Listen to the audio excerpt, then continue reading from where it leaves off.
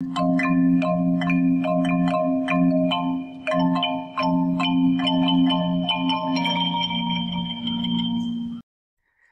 4 of normal distribution, we're going to talk a little bit about the standard normal distribution or Z distribution, which we touched on a little bit during the investigation. So normally we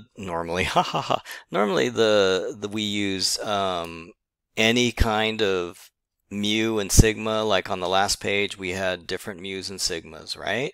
Those are called X distributions. The Z distribution, if you remember, is a special normal distribution where instead of having 70 and 74 and 66 as our X values on the X axis, we're going to put just 0 in the middle and 1 and -1 around it, and so the mean value is going to be exactly 0 and the standard deviation is going to be exactly 1. That is the Z distribution as opposed to an X distribution. So every normal X distribution can be transformed into a standard normal or Z distribution using the transformation Z equals X minus mu divided by sigma. Okay, so if you can imagine, like, let's say that you had a number line and in the middle you had 70 and each standard deviation interval was 4 and you had 66 and 74 on either side, right? How could you transform this distribution into this distribution? Well, you can see that, like, basically you need to do two things, right? One is that the 70 value needs to be migrated to 0, right? So at some point you need to kind of subtract 70 from everything, right? But besides that, you also need to do some kind of compression, because look at the width of this. One standard deviation width is 4, and here one standard deviation width is 1. So in addition to subtracting 70 so that you can center the distribution around 0 instead of 70, you also need to do some kind of horizontal compression to it. Do you remember when you have horizontal compression and you have a horizontal translation? It looked kind of like this in the transformations chapter. So it's pretty much what we're doing. So instead of subtracting C, we're going to subtract mu, which is the horizontal translation amount that we're going to do, and then instead of multiplying by b, we're going to divide by sigma, which is, pretty much the same thing.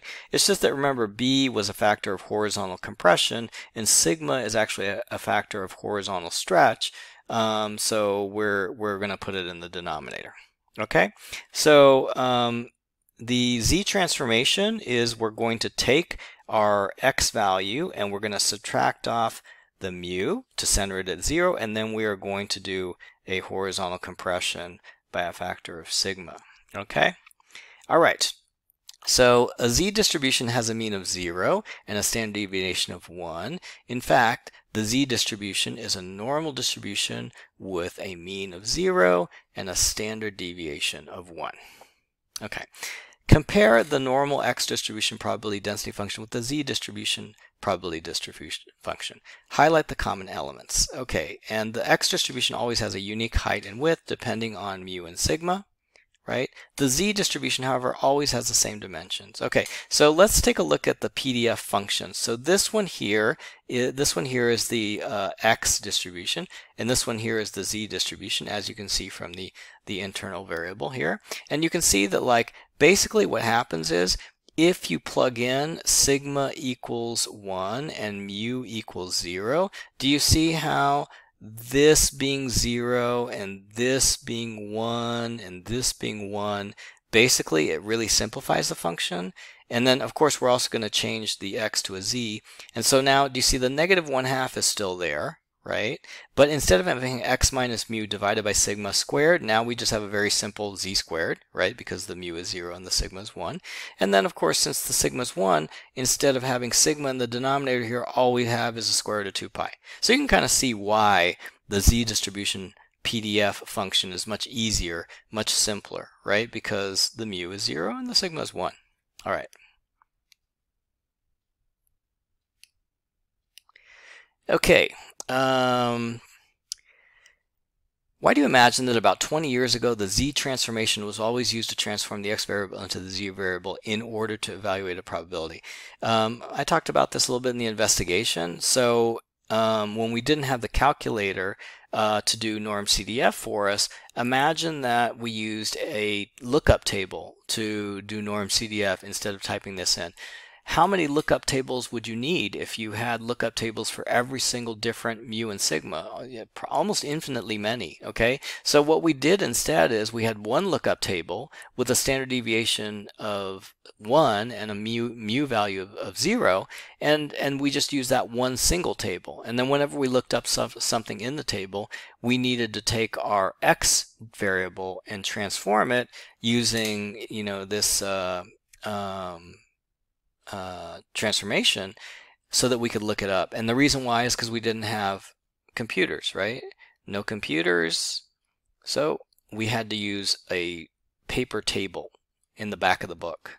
So the only table we had was mu equals 0 and sigma equals 1. So we had to transform everything to that domain.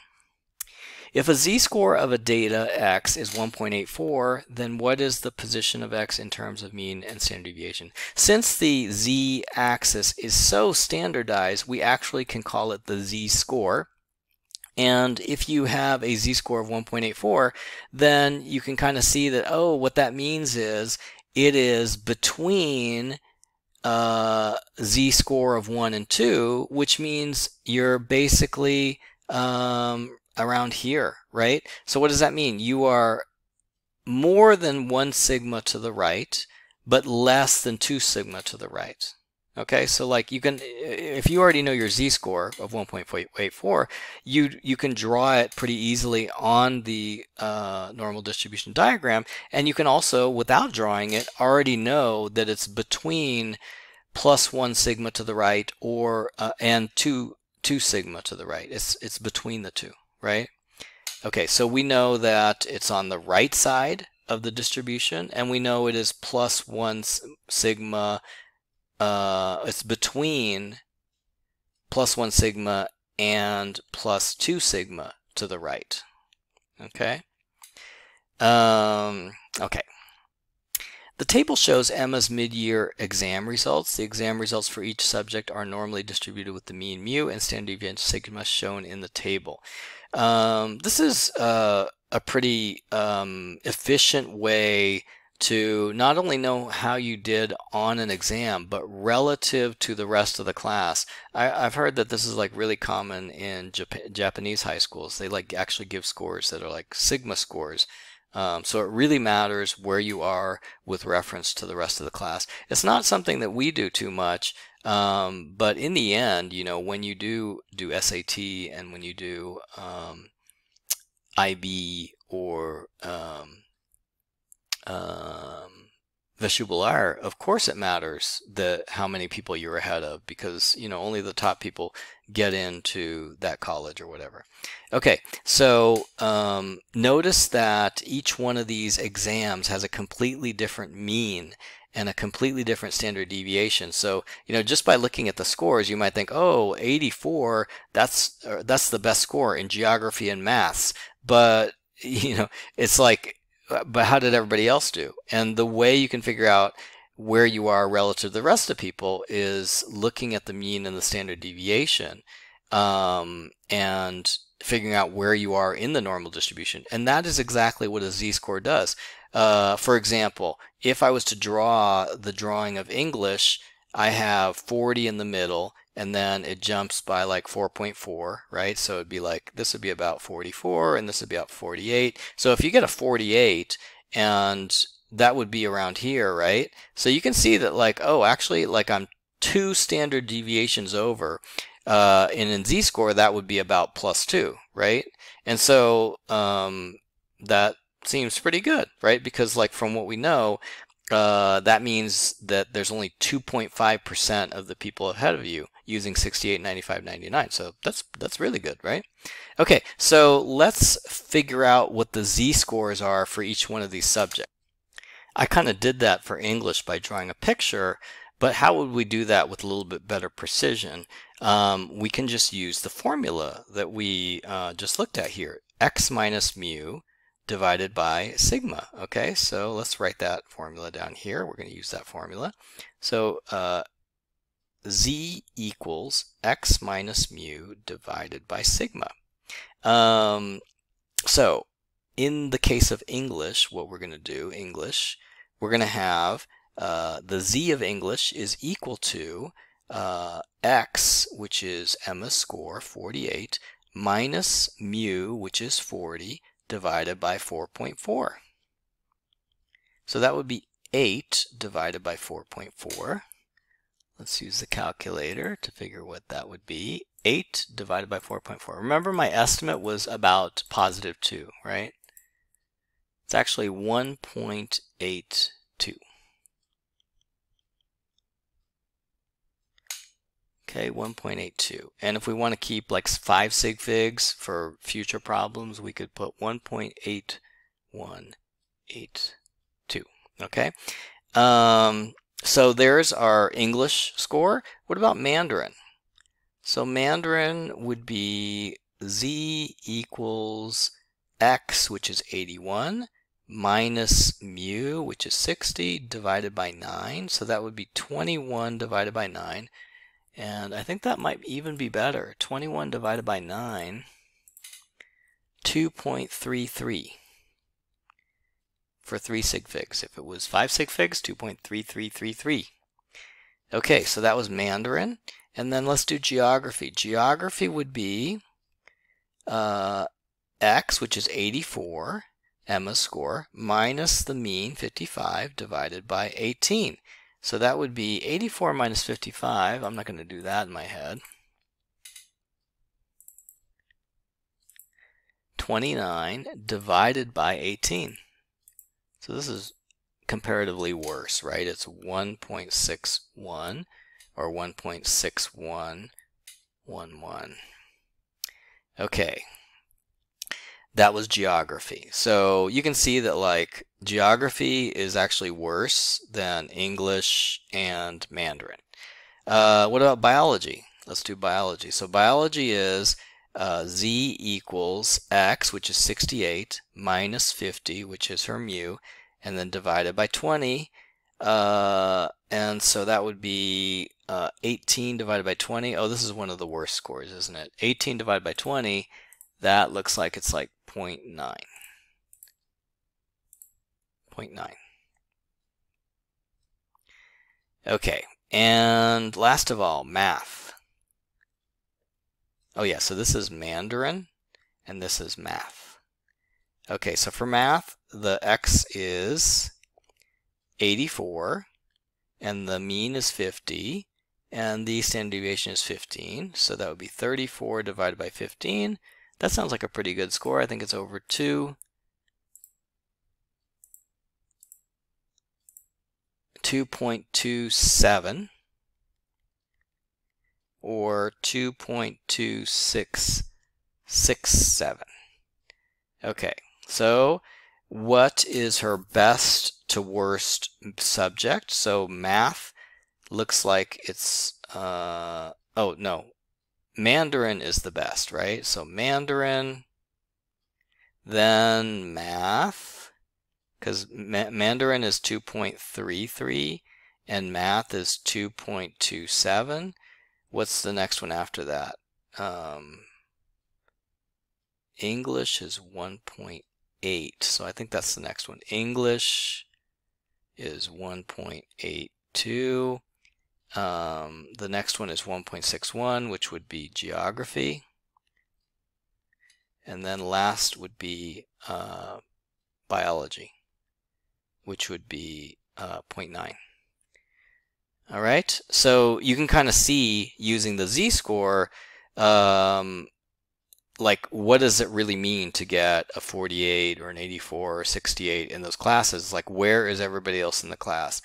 Are you a strong student in the class relative to your cohort? And so that's what the z-score would tell you, that the x-score does not tell you unless you draw a picture, right? Okay, number 5. If z is the standard normal distribution, find the following probabilities using technology. In each case, sketch the region. So this is pretty easy. It's kind of like what we did before, except now it's not going to be lined up on the standard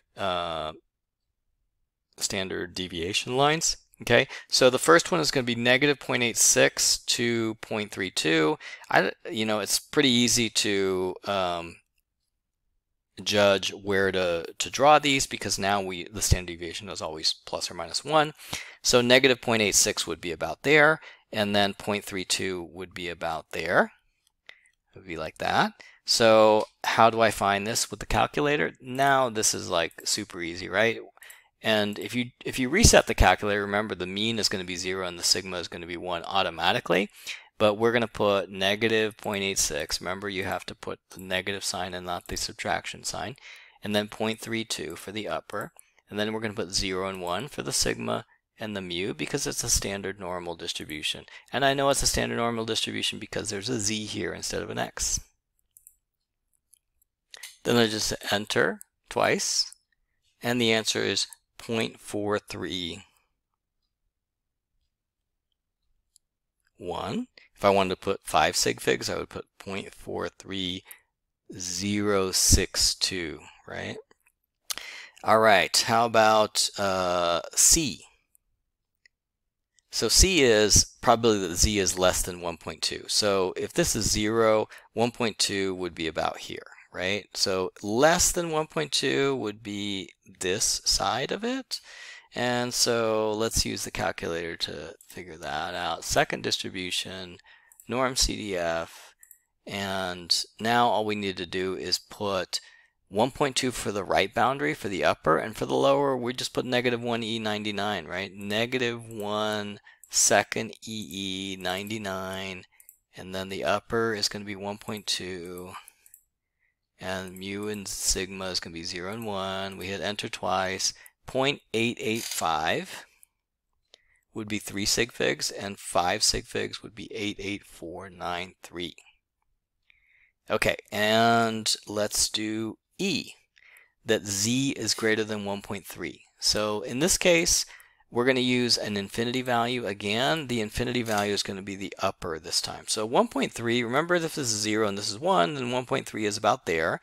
And in this case, we want greater than 1.3, so this will be 1.3, and we're going to mark the area that's above 1.3. So we're going to put negative 1e, no, we're going to put 1.3 for the lower, and we're going to put 1e99 for the upper. 0, 1, and then paste, and then my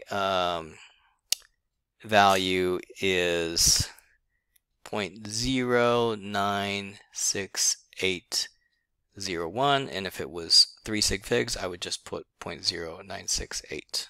Last one, Z is greater than 4, so that would be super tiny, right? 4 is over here. Super tiny, okay? It doesn't even appear. So we would do second distribution, norm CDF, 4 for the lower, and then upper would be 1E99, 0, 1, and paste. Scientific notation, right? It's going to be 3.17 times 10 to the negative fifth would be one way we could write it. The other way you could write it is 0.000040317. Super small. Okay, I think that's it for this page.